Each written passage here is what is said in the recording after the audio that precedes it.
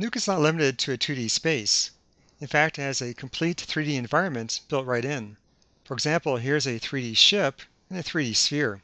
In order to see the 3D environment, you can go to the View menu where it says 2D and switch that to 3D. And there's the environment.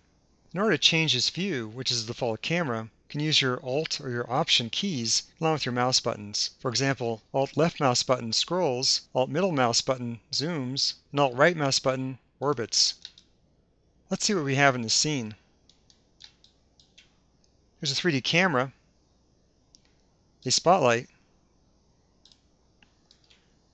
a point light, a primitive sphere, an imported spaceship, and a large primitive card in the background. Let's take a look at the node network and see what we need to make a 3D scene happen.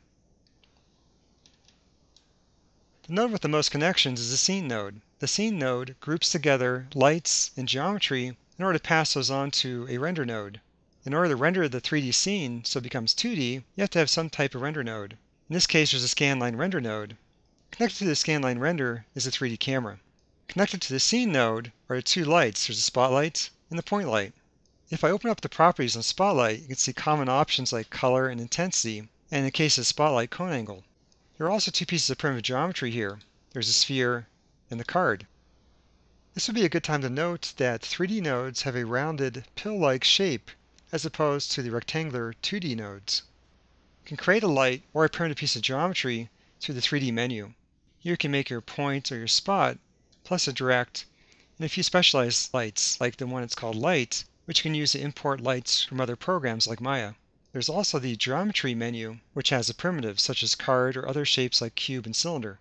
You can transform lights in geometry. For example, if I open up the sphere, you'll see that there's a Translate, Rotate, and Scale property. Once this is open, you'll also see that there's a Transform handle. If you drag that handle along an axis, you can move it in that direction.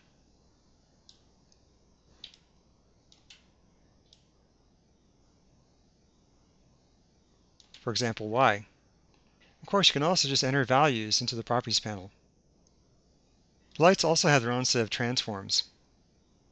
Now, one new feature is the fact that lights can cast shadows right here in the 3D environment. For example, if I go to Spotlight and go to the Shadows tab, you'll see there's a place to click on Cast Shadows. Let's go back to the 2D view. I can see the shadow of the sphere right here on the spaceship. Now, aside from shadows, of course, you can animate all these properties. You can animate the light changing over time, as well as the geometry. You'll notice that there's animation menu buttons beside all these properties. You can key these as you would any other node inside Nuke. You'll notice that the two pieces of geometry have shaders connected to their image pipes. These are necessary for the surfaces to be lit correctly. The sphere has a Phong, which is similar to one you might have in a program like Maya. The card has an emission shader, which just has the emissive component, or the ambient color component. Now, in terms of the spaceship, that has to be imported through a Regio Node. Regio Node has a place to bring in a file, and this supports FBX files, or OBJ files, or Alembic files, ABC. If there's animation in the file, Nuke will recognize it. For example, with the FBX file, you might have multiple takes. Nuke will recognize that, and you can choose the animation take. If I go back to the 3D view, scrub the timeline, we'll see that the ship is pre-animated, and this animation was created in Maya. There's also material connected to the image pipe of the Regio. Now, because the UV texture space came through the FBX file, in order to map the geometry, you just need to bring in the texture bitmaps through read nodes and connect them to the shader. For example, here's a diffuse bitmap connected to the map D or map diffuse. Here's a specular map connected to the map S or map specular. Let's go back to the 2D view.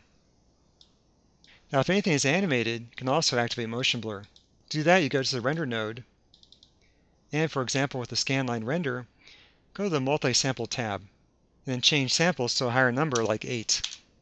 At that point, the motion blur will appear, as you can see right here.